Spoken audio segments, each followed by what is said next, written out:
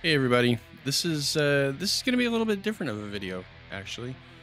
Um, we've got clips going on because it's a DVD oriented video, and I just wanted to take a second to kind of share with you guys the whole reason why I'm not gonna be leaving this game anytime soon. When I first got into this game, it was probably about 2017, I think, and it was just a special time to be playing this game because of all the glitches and everything, and more importantly, all the people that we had in the community at the time, specifically like YouTubers and streamers that were doing things that, because it was a new game and nobody had ever played around with it.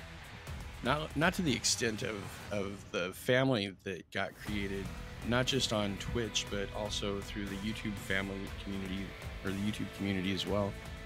Um, when I got the game, it was mostly because of Michael Myers. I'm sure there was some killer that everybody, probably a licensed one, or just the gameplay that you saw on YouTube, that brought you into the game. And we got in here and we found something special because pretty much every game was like being first person in a horror movie. And that wasn't really anything like that available at the time. Not really. There were a few things here and there, but it just nothing really stacked up to Dead by Daylight, at least for me anyway.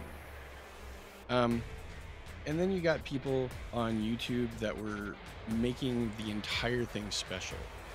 Um, for me personally, when I was installing the game, I found people like Tide Time and Noob3 and Monto and our beloved Puppers.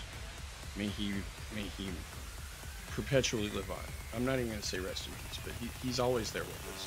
If you play Dwight at all and you've got the bald head with the beard, then there's a little bit of Puppers still out there, you know. But and later on with Aaron and Otts, even with the flack that Otts has been getting lately, these are the people that make it special. You know, they show us different things and lead us on to different perk builds, and in a lot of cases, I know with me personally, watching, Peppers and Monto especially is basically the mad scientist of the entire community. At that time anyway. Noob 3 with the constant joking and the Drunk by Daylight streams. I mean, these guys pretty much led me into what I'm doing right now. And I know that they were leading a lot of you out there as well. But it just seems like even with everything that has kind of mounted up recently, with all the the hackers that have always been there, but they're a little more prevalent nowadays, with the hackers and the issues that we've been having with the game recently, and the constant glitches, and finding new and inventive ways to keep inventing this game over and over and over again. It just kind of, I know it can get kind of daunting sometimes, but we never leave. And even if some of us take vacations from it, which has been the case on numerous occasions with several of my friends that have, taken a year or two off of it, we always end up coming back. So,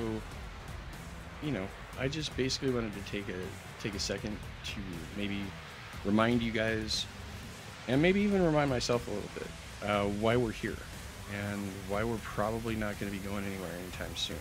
Which is not to say that behavior doesn't still have a lot to take care of, because they do, but they're getting to it. The rework with Billy is a prime example of that. And I hope you guys stick around, and I'm going to stick around too, and just see where this goes to. But thanks for sticking around long enough to hear me blathering, and I'll catch you guys in the next one. Bye, guys.